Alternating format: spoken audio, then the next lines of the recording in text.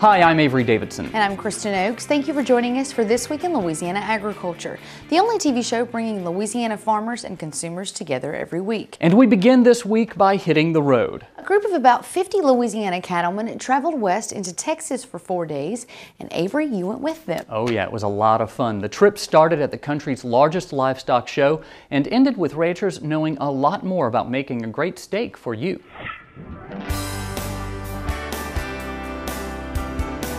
These cattlemen already know that not every breed of cattle is suited to Louisiana's warm climate.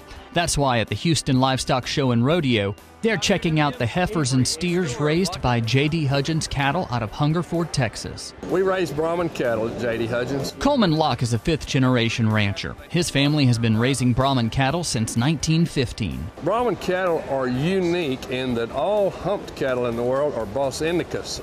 All the other cattle that don't have humps are Bos taurus. The main difference is that Bos indicus cattle have a hump. Bos indicus cattle can sweat. They don't have to give off heat through their lungs. So they don't pant on a hot day because they sweat and they're comfortable in hot weather.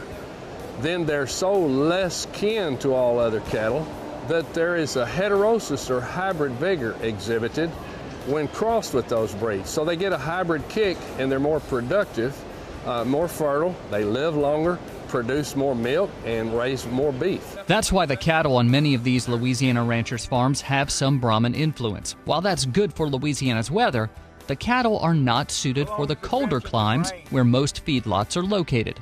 That's why these ranchers are touring Graham Land and Cattle in Gonzales, Texas, the only feed yard strategically located to feed out Brahman-influenced cattle. We attract a lot of light cattle that a lot of commercial feed yards probably don't even want on their inventory, so that gives us an opportunity.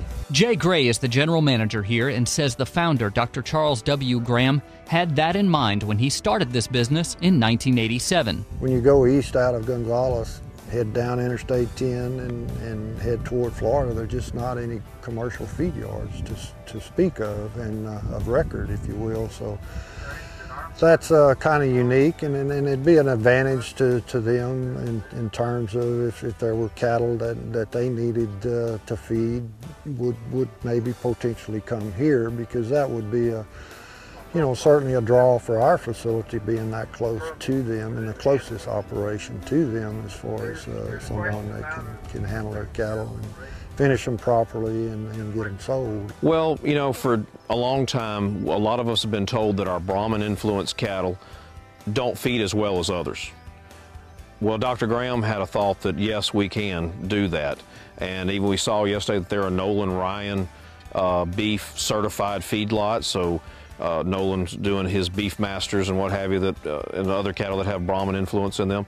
We saw plenty of cattle with a lot of hump, with horn, saw cattle from Mexico. I think 30,000 capacity there at Graham, 25% or so are from across the border in Mexico. Marty Woldridge is the chairman of the Louisiana Farm Bureau Federation Livestock Advisory Committee. He helped organize this tour of Southeast Texas for Louisiana ranchers. They need to see the big picture. They need to see where their calves go after they're even sold in that local barn, or they can see that maybe they want to retain their ownership into the Graham feedlot at Gonzales.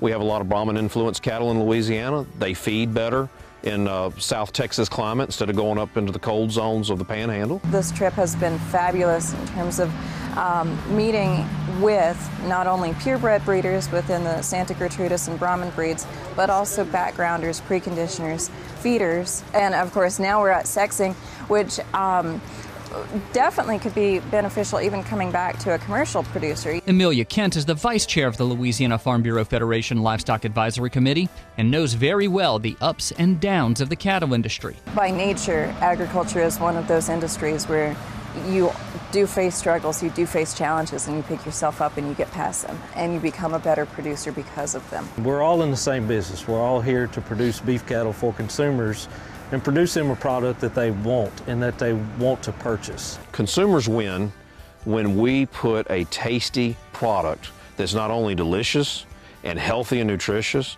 but it's one of the safest products that we could have put out to the American public.